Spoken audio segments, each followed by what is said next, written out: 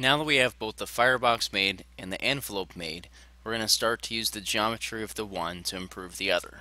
So looking back at the firebox, I'm going to start off by changing the color of this to, it's a firebox, so let's make it dark red. Okay, so we can still kind of see through it, and it'll stand out when I start to assemble this next to something else. So let's start a new assembly file, and we'll place into it both the envelope and the firebox.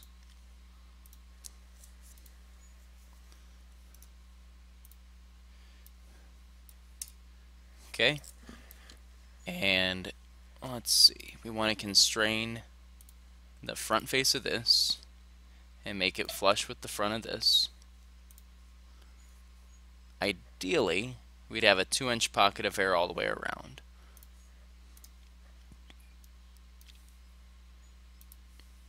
But when we go to look at this, if we made this exactly 2 inches, and then measured using our inspect ruler tool, distance tool, the distance between here is actually 1.75 on the top and 2 inches on the bottom.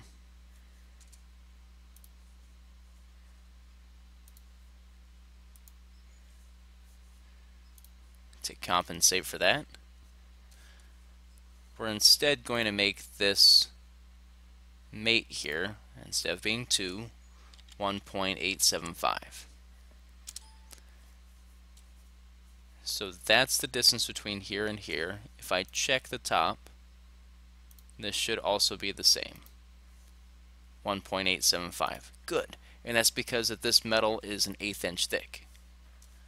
Okay, let's also go ahead and constrain the side of this here to this side over here.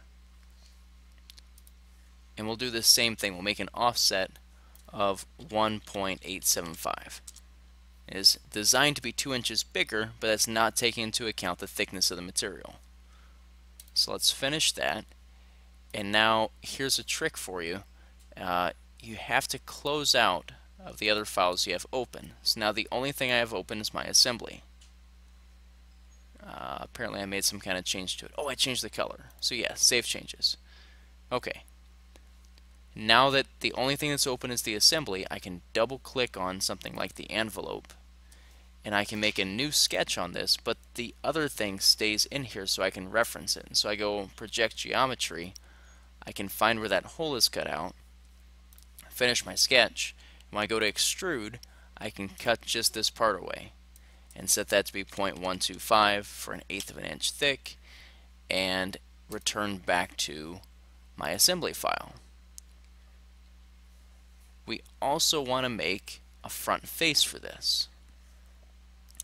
Instead of going through and trying to measure it out and figure out, well, how far up and how far over is all this going to be, we're going to create a part inside an assembly. So you've placed things before, now we're going to create. We're going to call this, let's call it the front face.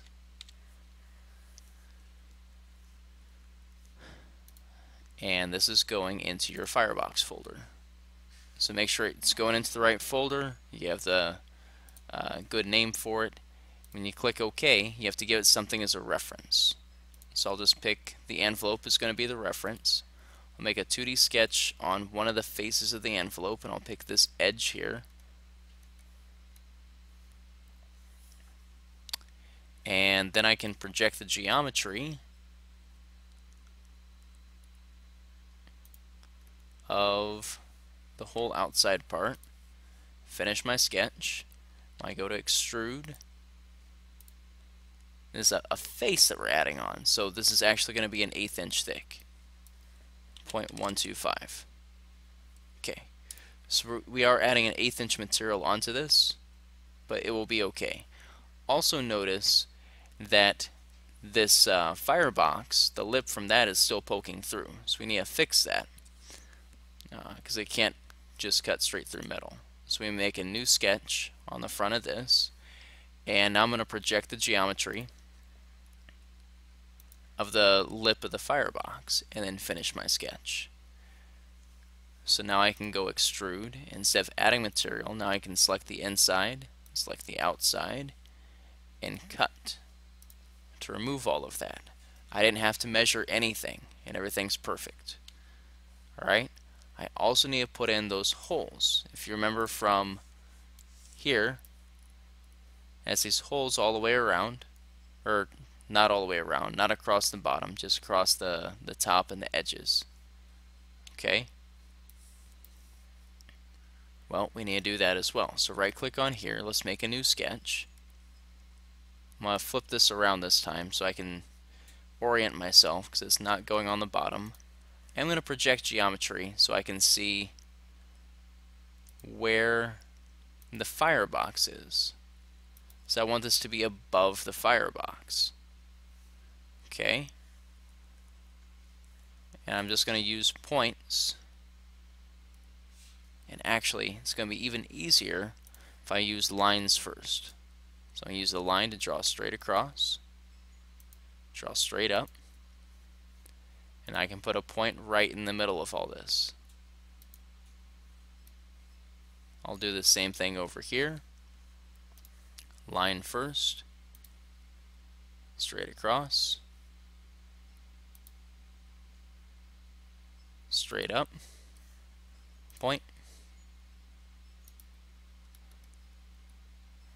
So I'm not actually measuring, I'm using my other geometry. So it's like if I put a horizontal constraint on this midpoint and line those up,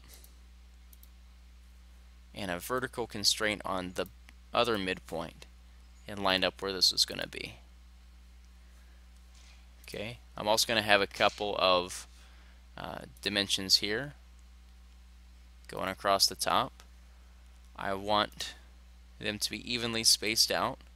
So if I were to draw a line in between them, I can say that the midpoint of this line should match up with the midpoint of the whole thing. So whatever distance I end up planning these to be spread out, I can modify and it'll be the same on either side. Okay, and I think I'm going to do a rectangular pattern using both of these features, and the direction is going to be going down. Alright, let's space these out about 4 inches with the spacing, and there's supposed to be 6, and that'll end up right at the base of this, so that's looking pretty good. Those are spaced out 4 inches. Let's see what this would look like if we space this out 4 inches. It's a little tight together. It's not too bad. I might put in 2 more holes as well. I'll keep them lined up horizontally.